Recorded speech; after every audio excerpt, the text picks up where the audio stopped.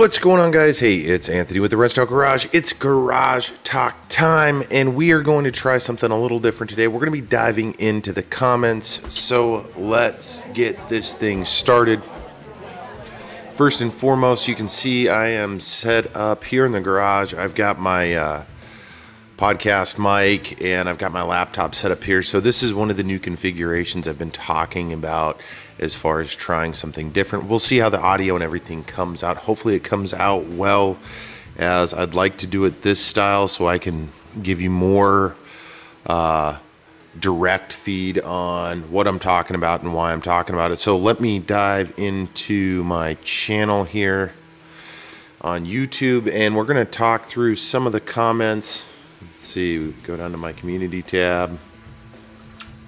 Move this stuff back. All right, let me go through some of the comments. So first, I'll just read one of the random ones. One of them that I got a lot of different comments. In fact, I deleted some of them, was the earthquake video I put out. So here in Alaska, we had the 7.0 earthquake. I threw together that video, the huge earthquake, talking about it and what it meant to us and what had happened. So one of the comments is, in comparison to the 9.2 and 64, this was nothing. And then there was a couple other comments that guy made about me personally and about a bunch of other things. Doesn't make any sense at all. The 7.0, to be clear, cost people, the state, small businesses, big businesses, millions and millions of dollars. People went without their homes, still are without their homes. In fact, where I work full-time, I personally have an employee that lost their home. So it's nothing is a joke. Let's keep going. Let's go into some car comments. One on the bull bar that I did, the Tiger bull bar that I did on the F-150. Looks good. I don't like eliminating the tow hooks. I wrote, I agree. I like the tow hooks as well. So a common thing with trucks, if you guys don't know, for bull bars, I've had Westons on almost every truck I've had. I've had NFAB, I've had now Tiger, and a lot of other ones. Obviously, I don't have one on the Ram Rebel simply because they don't make one for it. At least I haven't been able to find one. If you know about one, drop a comment below.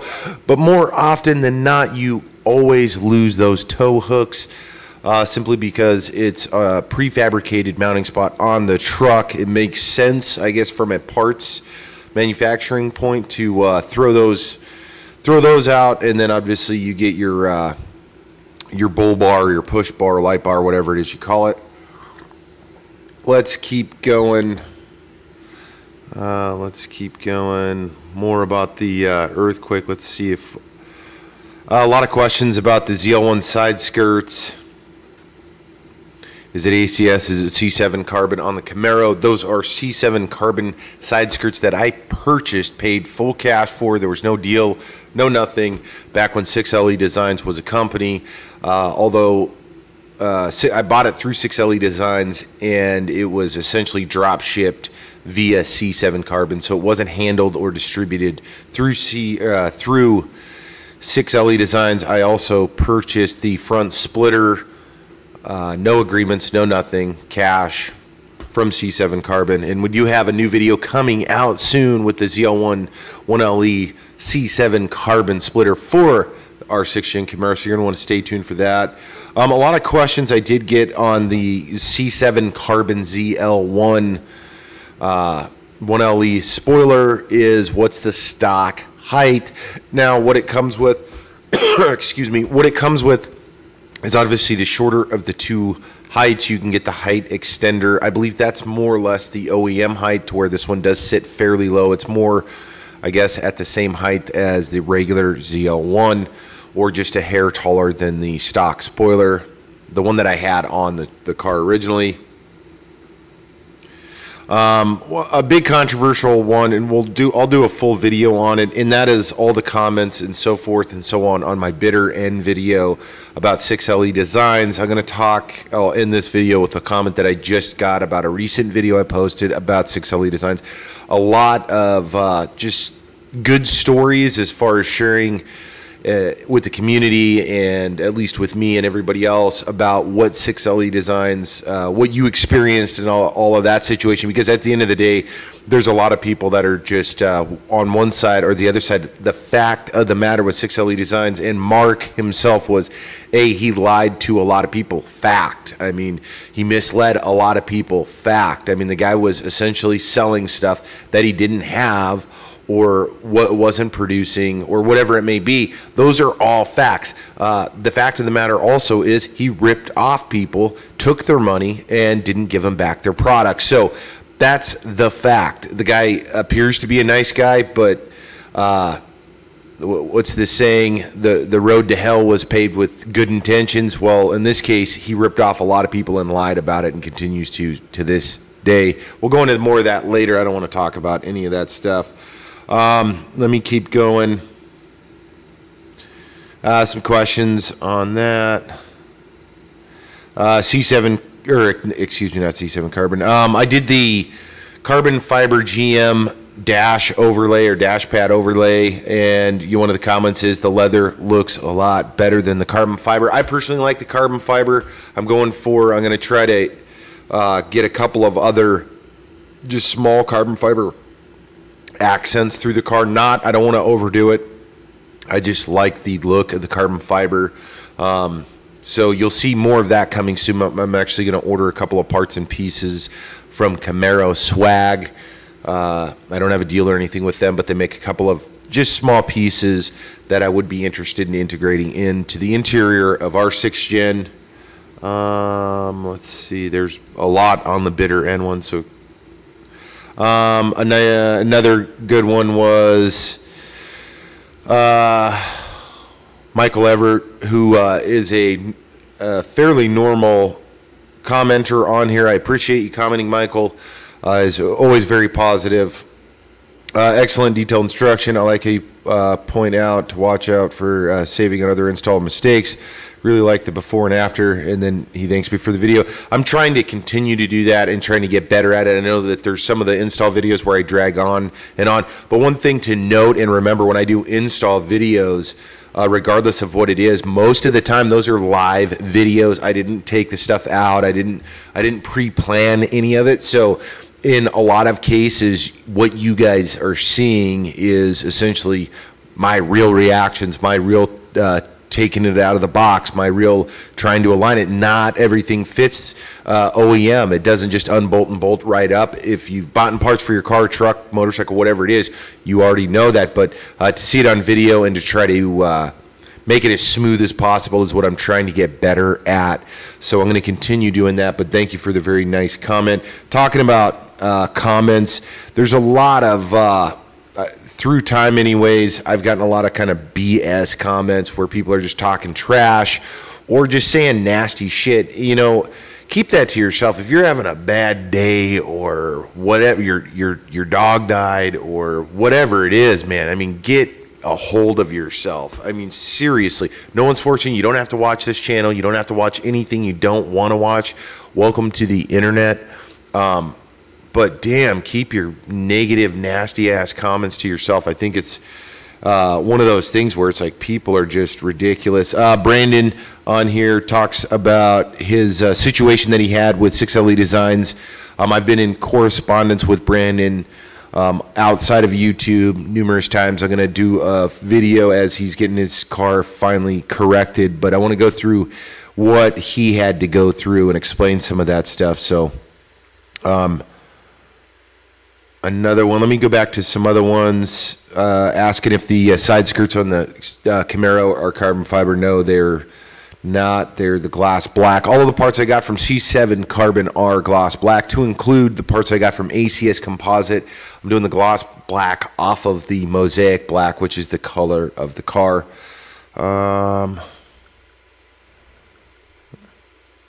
Let's see. There's just so many comments on that. Let's see. Alex writes, thank you for your channel.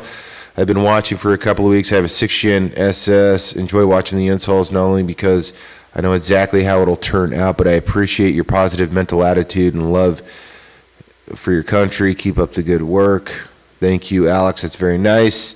RC Bash in the Creighton wrote, looks sweet. Good job, bro. Thank you, RC Bashing. I do appreciate all the positive comments as I try to stay as positive as possible with this stuff. And I'm going to continue that momentum going forward. We got a lot of really cool things planned here at the Wrenched Out Garage. I'm going to try to wrap this video up as I'm looking at the timer and we're over 10 minutes, but let me get through a couple more comments before I do that. Andre writes, thank you for the video. Just got mine. He's talking about his side skirts. I was wondering how they're holding up. I write back, they're holding up fantastic. Fitment is incredible on those parts. Let's keep going. Dan H writes, that poor car. The wing makes it look ridiculous. He's referring to the ZL11LE spoiler that I put on it. To each their own, man. That goes with cars, clothes, everything you have. You know, not everybody's going to be a fan of what it is I'm doing or they're doing. It doesn't matter if I'm building a $10 car or $1 million car. There's always going to be a critic that doesn't like it, and that's okay. I mean, that's perfectly fine. Plenty of spoilers out there for you, sir. Again, I got a bunch of other ones. You know, Spaceman writes, SS Camaro, super cool. I want one too. Who also, or not, that was Spaceman 24. SS Camaro replies, I bought mine. The short version looks great. He's talking about the spoiler once again. Let me go down to try to find some other ones. Dragon's Yell one. So here's one that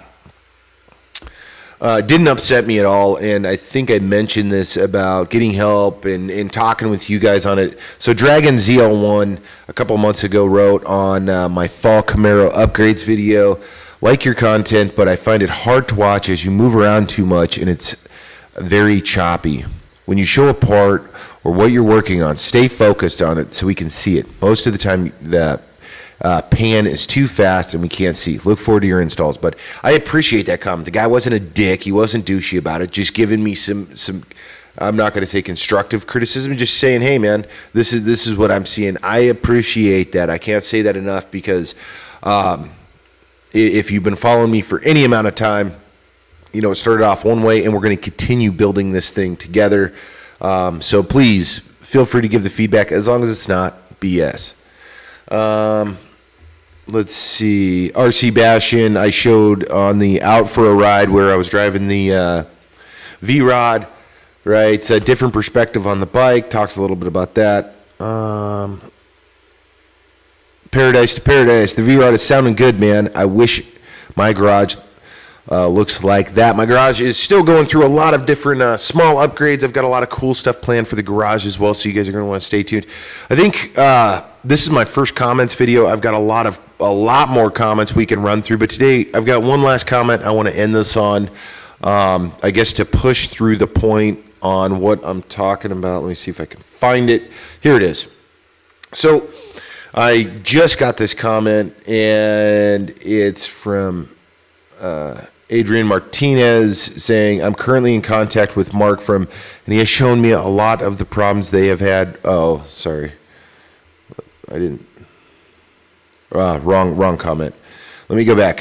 From Claudia, I see you keep complaining about 6LE designs. Do you not know Mark has posted all over the internet? If there's anyone that was missed after he had shut down, to email him and he'll take care of you. Have you done this? Or are you just using this, or using his bad fortune for more views? Here's one of like 10 places he posted. Yeah, I'm fully aware. I got the email from Mark. I got the email from Mag Performance, and I got the email from a dozen guys that follow me here. I am fully aware. But so are all those guys that commented. Check out the Bitter Ends video. Read those comments. Go onto the forum and read everybody else's comments on this. Yeah, he's posted that everywhere, but then he goes onto that Hoonigan video and says, yeah, I got a bunch of lawsuits with 6LE Designs, but I just went over to, and we started up iRock Motorsports. That's, to me, that's horrible taste. And personally, we'll go into the roof deal because Brandon sent us some information on that as well. So forth and so on. Oh, hold on, I'm reading another. So forth and so on. But overall, it's just one of those deals to where it's not just about the money at this point. The guy lied and lied and lied and lied. And I see a lot of people are trying to say he got cheated and all. That's fine. You know, if it was just that and he was upfront with people and he wasn't lying. I mean, I've got some detailed emails where I'm just asking toward the end where it's like, dude, you flat out ripped me off. Can you please contact my bank, because my bank might work with us. I just spent 2 hours on the phone with them. And they said, if you wrote this and wrote that, I'll go into that stuff later. I actually am getting really tired of even talking about this stuff. It's like, stop standing up for the guy. If he wants to stand up for himself, pay everybody back, and then cut the crap, you know, stop all the lying. There's a lot of these guys standing up for him, which is fine, you know, to each their own. Let's end on that note. Hey, so I've got a bunch of these comments here on the Wrench Out Garage. If you guys like this video, give it a thumbs up, because I feel like we could make multiple videos. In fact, I might do that. Now, this setup that you see right here, hopefully this sounds good, looks good. I'm going to move the camera around a little bit, but I am going to probably move this over to the news so I can actually pull some information directly from the computer as I do it. It'll make it a little easier on me. And then, of course, I've got this mic, which I hope sounds better as well. This is one long-ass video, so I apologize. Hopefully, you guys make it through it. It's our first comments. The next one, we'll just make it a 10 minutes or whatever. Doesn't matter. What does matter is thank you guys for checking it out. Thank you for the comments. I really do appreciate it. I read and try to get back to the ones I can. Some of them I don't reply back just because it's difficult to respond, more or less. So outside of that, I'm going to wrap it up there. Thank you guys for tuning in. And if you guys are out riding or driving, do it safely, and we'll see you guys in the next video.